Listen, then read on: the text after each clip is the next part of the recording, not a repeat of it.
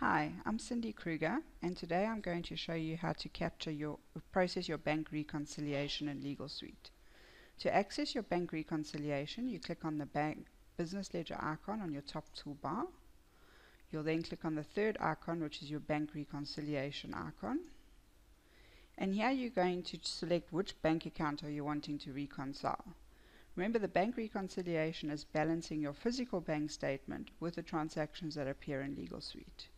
So in this example, I'm going to use a trust bank account, and you'll see that the system brings through all the transactions for your trust bank account. My filter is currently set to not show the ones that have been allocated, so it just shows me all the transactions, reconciled or unreconciled, that appear in my business ledger.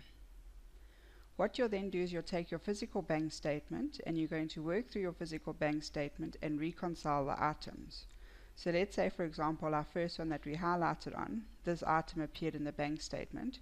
You can either click on the very left-hand column, like that, or highlight the transaction and you can select reconcile.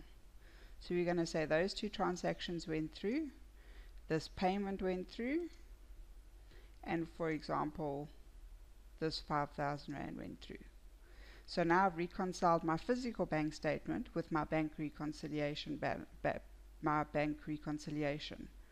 Now what you need to do is you need to fill in the physical ending balance on your bank statement. So in our example, it's 15,404.06, and you'll see now the difference of my bank reconciliation is 0. So my bank reconciliation is in balance. There are options down at the bottom here where you can use the find option. You can use recon number, voucher, amount, or date. So let's say, for example, we select amount and we're looking for the amount of 8,500 Rand. There's two options here. There's a right facing arrow and a left facing arrow. So what it does is, let's say, for example, you're standing on this transaction and you want to look below the highlighted transaction, you'll click on the right arrow. If you're wanting to search above, you'll click on the left arrow, for example, like that, and it will jump up and show you the 8,500 Rand. There's also a sort option, so you can sort by date, recon number, type, reconciled, amount, and voucher. So I'm going to select amount, and you'll see that the system automatically places the items in amount order. You'll see that there's transactions that have like multiple pages on. These are what we call breakdown transactions. So let's say, for example, your receptionist got 5 cash payments this morning.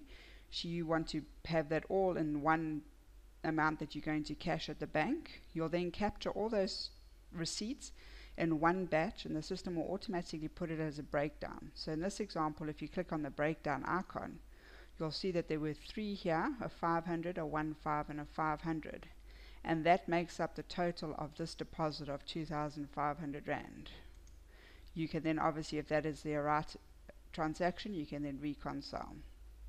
Now that our bank reconciliation is in balance, it's now time to go and print your bank recon. Here we have 3 options. You have standard, breakdown, and adjustments. Standard is just your standard bank recon, like what you see on the screen. It will print it out.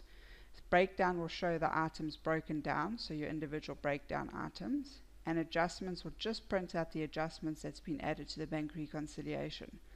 Adjustments are transactions that either people use it for unallocated deposits, but I always suggest you use a suspense matter for that, or sometimes auditor adjustments for the bank reconciliation. I'm going to select standard. Here you can filter what you want to appear. You say OK, and the bank reconciliation will then be sent to Excel for you, and you can see it shows all the transactions with the star. Those are the reconciled transactions, and here it's got a little balance for you where it shows your opening balance. That was the balance from your last bank reconciliation. If there were any adjustments, what's been reconciled, it will give you a total, and it will give you the ending balance on bank statement, and it will show you the difference of 0. This you can then save in Excel to a folder, or you can print it out and keep it for future reference. This is a filter option. It just allows you to filter this screen. And now, once you're happy and everything has been reconciled, what you need to do is you need to clear these transactions so that your ending balance now becomes your new opening balance for the next month, day, whenever it is that you or how you reconcile the transactions. So you'll click on the allocate transactions. Once again, you can then reconcile on a daily basis if you like. So your bank statement number, you can put in the date that you reconciled. Or if you do it on a monthly basis, you can put the month, for example, February 2018. Just so you know at any stage, if you need to be able to go back and view what you allocated on that month or day, you're then able to do that. Then once you've filled in the bank statement, you say OK, and it will tell you transactions allocated, and you'll see that all the reconciled transactions that we reconciled has been allocated to the bank statement February 2018.